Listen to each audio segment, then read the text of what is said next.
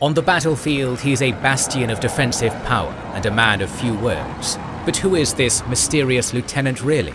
And what does he bring to the fray? Introducing the Lone Wolf Defender, Lieutenant Wolfgang. His specialty, resolute technique, erects a cybernetic force field in retaliation to enemies targeting your tank units. This specialized shield has a chance to be cast upon a friendly unit stack and shield them for 30% of the received damage, and upgrading it increases its strength. Lieutenant Wolfgang has improved his resolute technique in recent years with malware remover, using his force field to protect all units from a number of incoming debuffs for the entire battle.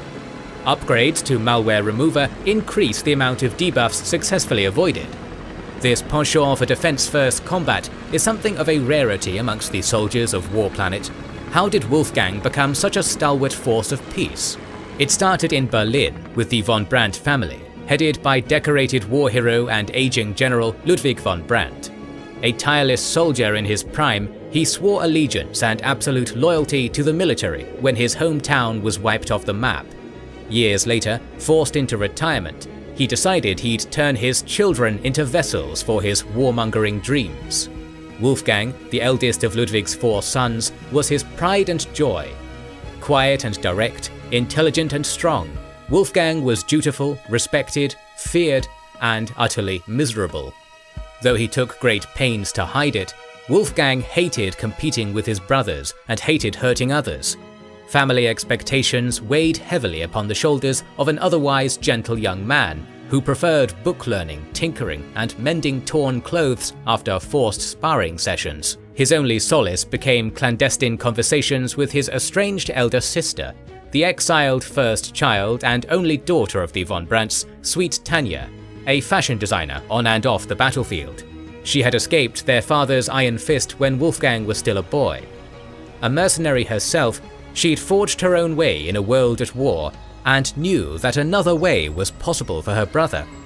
Tanya had reconnected with an old field medic from her father's glory days, a man who had used his knowledge of the human body to develop defensive combat techniques.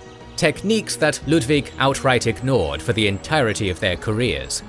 Tanya knew introducing this man to her younger brother would at last give Wolfgang purpose, or at least a spark of inspiration. The three met in a secret meeting. In his own quiet way, Wolfgang was overjoyed. Combining these defensive techniques with his burgeoning engineering ideas could minimize casualties on the battlefield. If he could just develop them in secret, perhaps he could put a stop to the bloodshed he knew his brothers were being groomed for. Wolfgang began to lead a double life, keeping up appearances as the golden boy of his family, while attending nightly lessons in combat healthcare, defensive strategy, and battle tech. Luckily for him, his secret was successfully masked by his quiet nature and intense mannerisms.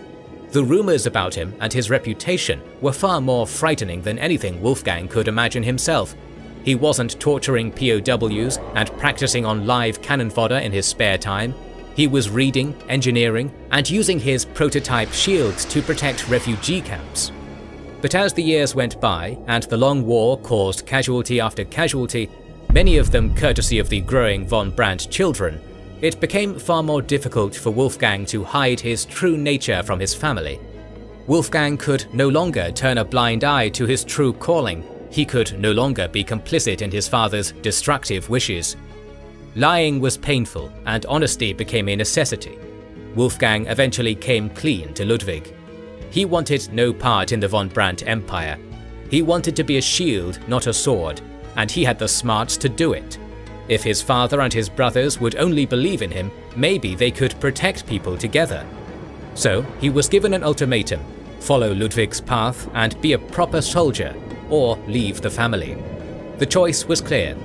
Wolfgang von Brandt left, shedding his family's legacy and fearsome surname to become simply Wolfgang, a lone wolf who goes his own way, who helps others, who makes his own pack, and protects them beneath the mighty light of his resolute technique.